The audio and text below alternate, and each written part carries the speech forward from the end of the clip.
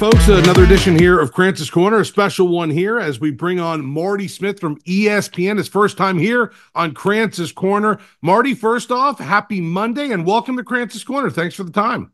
I appreciate you, brother. Thank you so much for having me and the platform to share. I appreciate you. It's great to be with you. Absolutely. We're going to get to it in just a second. GameChange is a big thing Marty's working with now. Go GameChange.com is the website. We're going to let him get into all that here in just a second. I want to start with this, Marty. What a wild start to the college football season for the state of Florida. More than in general, but just here in the state of Florida, we got Florida State, who after the first couple weeks of the season, I had no idea what's going on with them.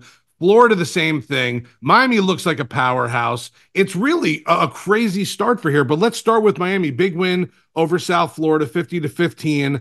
It's amazing how much better this team is because they got great recruiting class the last couple of years, but it certainly helps when you bring in a guy like Cam Ward to lead this team. It's amazing what's happening with Miami right now.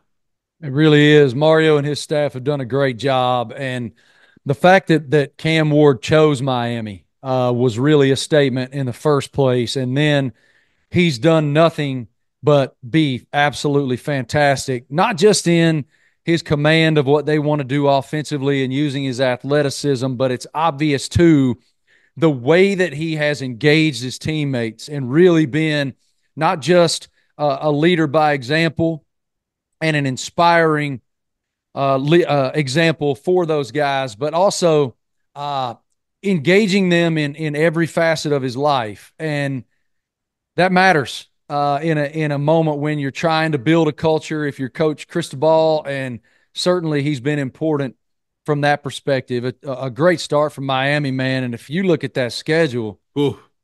it's to say it's favorable this year is Right. a colossal understatement because look, right now, Louisville's the only ranked opponent that they have remaining. That certainly could change, but I picked Clemson to win the league before the season started. And I feel like Dabo's team is really starting to find its identity. Defensively, they're elite nationally, and their quarterback, Cade Klubnik, is, I think, really starting to figure it out.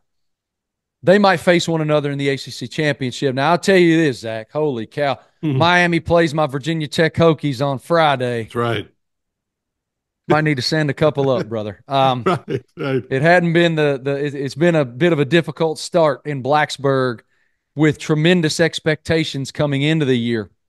But Miami, I think, is certainly a playoff contender. If you look at how talented they are on both sides of the ball, I think, according to Coach Cristobal, they're going to get a couple very important players back this week. Right. And that only makes it more difficult on Virginia Tech. But they're good, and their schedule's helpful. Yeah, absolutely. Schedule definitely helps out this year, and bringing Cam Ward and everything. And I want to go back to something you said before, because Cam Ward, one of the first stories we heard down here when obviously the NIL money was coming down here and Cam Ward was getting his share of it in the beginning. I think one of the first things he did, and what a smart move, and Marty, you've been around college football for a very long time as well. He took all the offensive linemen out for a big foga de chao meat dinner. It's one of those Brazilian steakhouses, Marty, where you could just walk in there and they just bring you the. I thought it was a genius move. Get all the big uglies up front, right on your side, by taking them out to a very expensive, nice buffet dinner. Genius move by Cam Ward to start things out down there.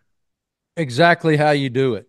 I mean, it is a master class. Right. In how to take these guys that don't know you, to show them that you're going to lead with a selfless kind approach. And then they see what you're about between the lines, that you're an absolute dog between the lines. Right. And then they're going to run through walls for you. And that's who he is. And I thought this was so interesting to me. I was talking to the Miami staff ahead of the first game. I had Miami week 1. Right. Against the University of Florida when they just beat the brakes off of Coach Napier and the Gators. And I love talking to the staff. They said, look, he is self-made. People lavish praise on him, but Cam is only about the work. As you guys all know, one offer, incarnate word. Right. One offer. And then, of course, he goes to state out in Pullman, and now he's over in Miami and has just developed so well. And I mean, look, if you just look at the Heisman odds, it tells you all you really want to That's know. right. That's right. It's totally right there. And now the mock drafts are coming out, and Cam Ward's on top of some of those mock drafts also. So it shows a lot what the scouts and what people are thinking about Cam Ward right now.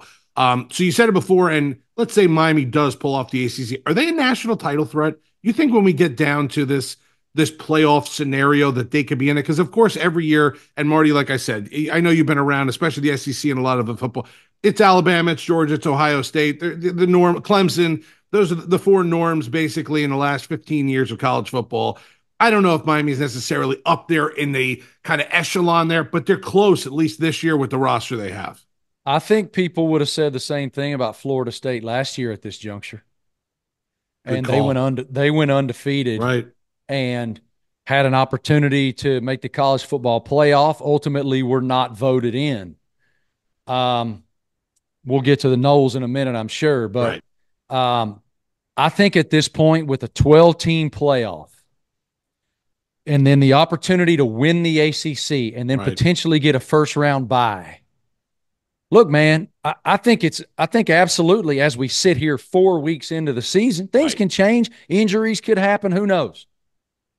But they look really good, man. And do they look as good as maybe this SEC school or that Big Ten school? In my mind, I say, oh no. Right. But maybe I'm wrong. I could absolutely be wrong because they look really good. I was so impressed with them against Florida. Right. They did it. And What a hell of a game. You're right. they go in there in a very difficult environment with a team that Billy Napier had told me all week, this is a different group. You're going to see it. You're going to see it out of this group. And then Ward had his way. I mean, he went up and down the football field, to quote Coach Saban, like poo through a tin horn. And it was a signature win, in my opinion, for Mario and his group. Yeah. And so, yes, I think as we sit here, it's fair to say they're a national title contender. Yeah. Well, the other two schools, you brought them both up, excuse me, Florida and Florida State. Not the greatest starts to either one of these team seasons this year, especially Florida State coming off last year. And like you said, with Billy and Florida, I thought they'd be a little bit different, at least in the start of the season. That schedule is rough. I know we talk about it all the time. That's fine, but you still got to get out there and play those games each week.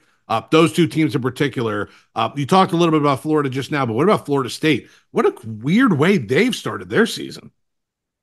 To me, Zach, I think what kind of my takeaway right now is I think this really reminds us, first of all, how good Jordan Travis is. I'm glad you said it. Thank you. Thank you, Marty. And just a generational type of player in that system that Coach Norvell wants to run. And he had great weapons with Keon Coleman and that guy, those guys, a good running back, a really good offensive line. And oh, by the way, last year they sent some dudes on the defensive front to the NFL too. Right, right. And so you come back this year, I think with DJU coming in, all of us went, okay, this is going to be DJ's opportunity to really show us that he is a guy with elite potential and can be dominant. And we just haven't seen it so far. Right. And so to me, ultimately, it comes down to, damn, Jordan Travis was a dude.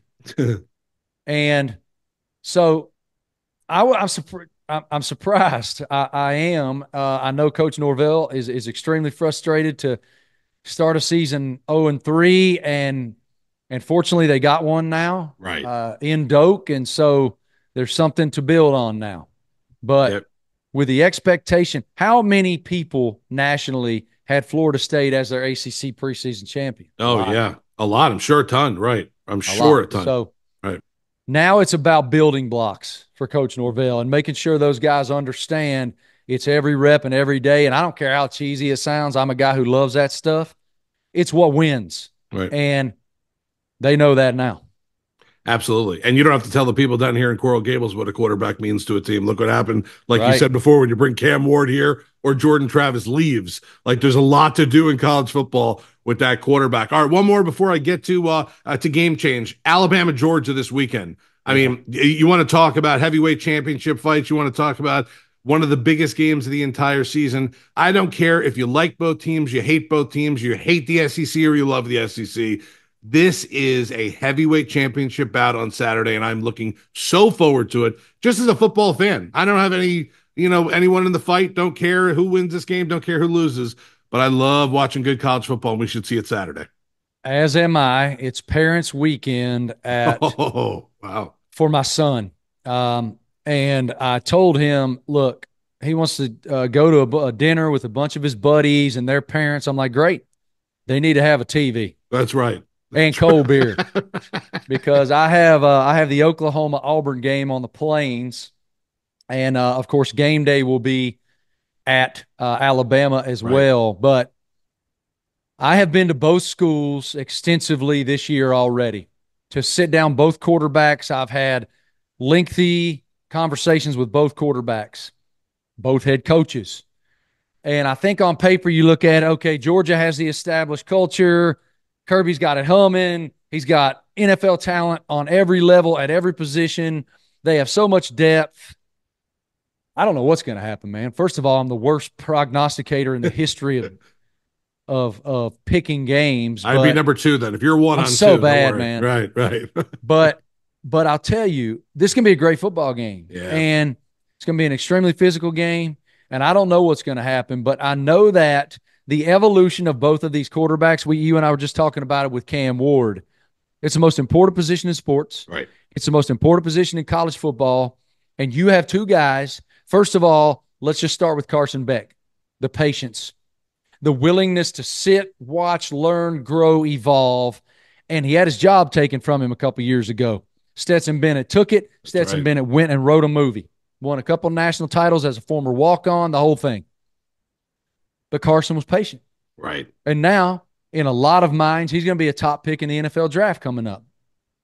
He's great. He's had a little bit of a slow start, right, but he's great. All right, now on the other side of the ball, Jalen Milroe. He gets benched last year and then writes his own movie. Evolves, develops, leads Alabama to the SEC championship in the Rose Bowl. And he told me that Rose Bowl game, when he doesn't feel like working hard, or it hits in his mind, I'm not sure I want to do this today. BS. He thinks about that Rose Bowl and the burn and the frustration of that final play. And he told me, okay, a lot of people go, okay, well, Kalen DeBoer comes in. He's still building his culture. I think it happened real quick. And Jalen was telling me about his first meeting with Coach DeBoer, in which he walks into the meeting, they sit down. Coach DeBoer says, you don't have to do something special to be special. And I believe in you. And he said to me, Jalen said to me, it's the first time in his football journey, Zach, anybody has said to him, I believe in you. Wow. And he got emotional saying it to me. I got goosebumps. Right.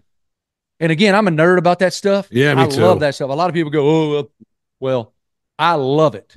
And it matters because I'm someone who deeply believes in the power of feeling seen, feeling heard, feeling the senses of hope and belonging. And that's what that does. Hey, I believe in you, man. Right. And so I think this is going to be one hell of a dogfight down there in Tuscaloosa, Alabama. I'll be there. I'm going down there tomorrow night, as you and I sit here. Right. I'm going down there Tuesday night. I'll be doing live reporting all day Wednesday from T-Town ahead of that game.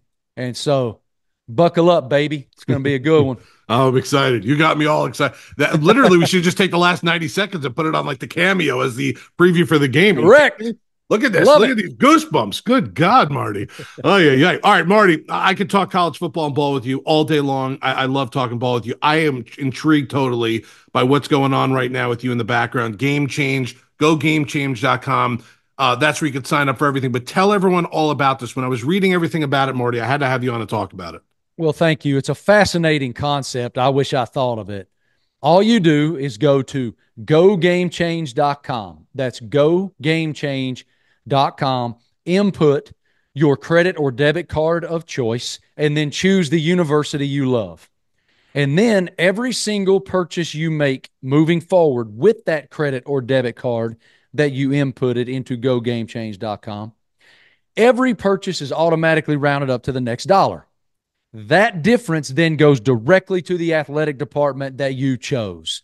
and the athletic department takes that funding and they disperse it how they so choose. Look, Zach, I don't care if you're Michigan, Ohio State, Texas, Texas A&M, these schools with abundance of resource. Right.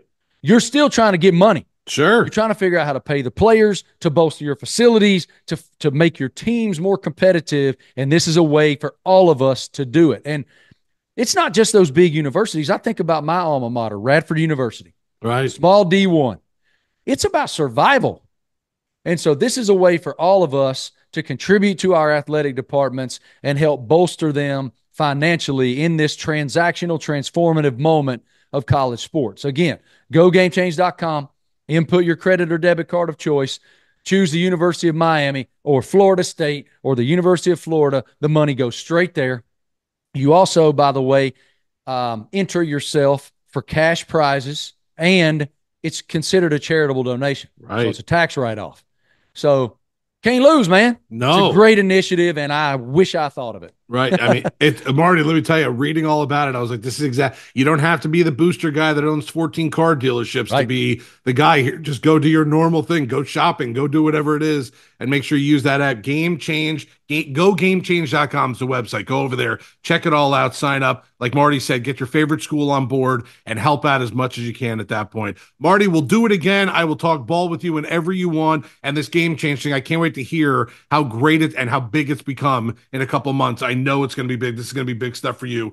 And I really, really enjoy just talking ball with you, Marty. It's good stuff. You gave me goosebumps twice. You did it. I appreciate you, brother. So grateful to spend this time with you, and thank you for the platform to share. And have a wonderful week. It's a great week of college football, that's for sure. Yes, it is. Yes, it is. And we got Friday night, like I said, down here in Miami, Tuscaloosa on Saturday. Woo, we got a big week of college football. Marty, thanks for your time today on Krantz's Corner. We'll do it again soon. Be well, brother. All right, the great Marty Smith from ESPN joining me here on Krantz's Corner.